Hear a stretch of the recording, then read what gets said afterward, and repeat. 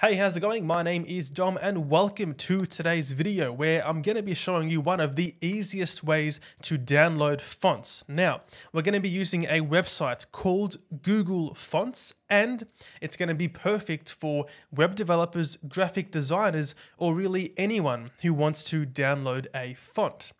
But first, I want to quickly show you the frequently asked questions for Google Fonts, and we have two main things here. Number one, all of these fonts are open source and without cost. And number two, you can use them commercially subject to licensing. So this here is going to be amazing for you guys. And there are many different fonts to choose from.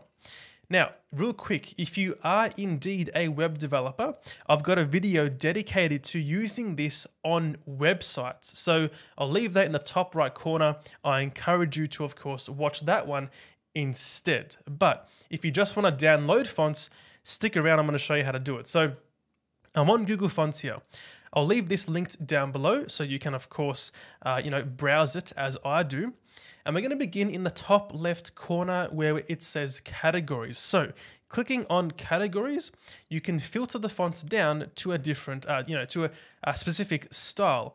I'm going to say here, I only want to list sans serif fonts, so I'll uncheck everything else. And now we are only seeing those nice sans serif fonts. Now, you've also got the number of styles. So styles refers to the variations of a font. For example, you've got normal, you've got italic, you've got bold italic, you might have narrow, and so on. So this here refers to the complexity.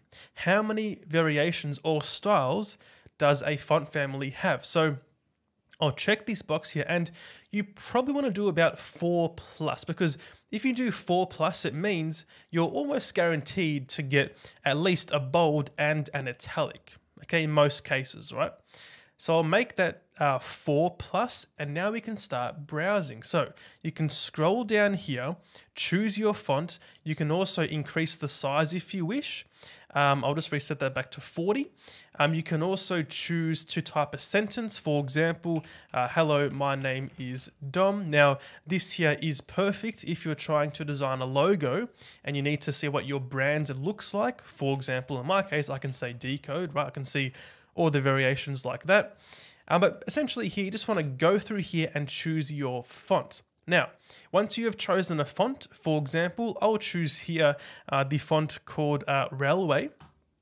We are now taken to the main page for that font. Now, if you just want to download it, you click the top right corner, download family, just like that. It's going to download to your PC or your Mac, whatever you're using. Upon clicking on that zip folder, you're going to see all of the fonts in your Explorer view, just like this, right?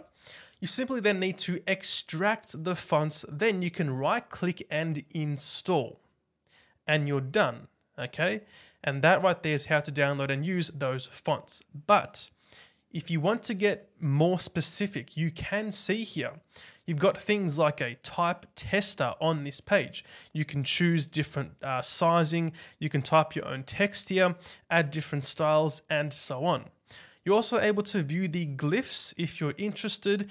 Me personally, I'm no font professional, so I'm not sure what all this means here, but I'm sure if you do know, then it can be helpful to you.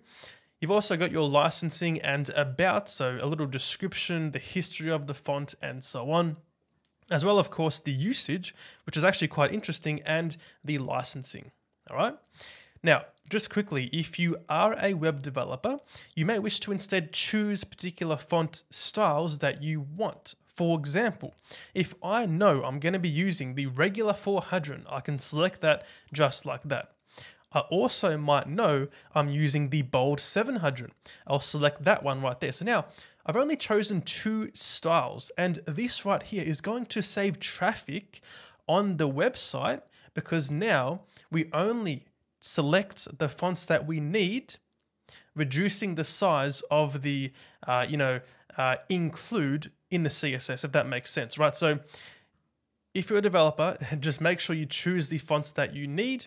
In the top right corner, you're going to see here your chosen styles, and you've got a link tag right here for the HTML. you simply copy that, put it in your head of the HTML page, then in the CSS, you can copy this here to use that font. But for the most part, like I said earlier, if you just want to download them, bottom right corner, download all, and you are good to go. So that right there is how to use Google Fonts to download fonts. Hope this video helped you guys out. If it did, make sure to drop a like and subscribe to the channel, and I'll see you in the next video.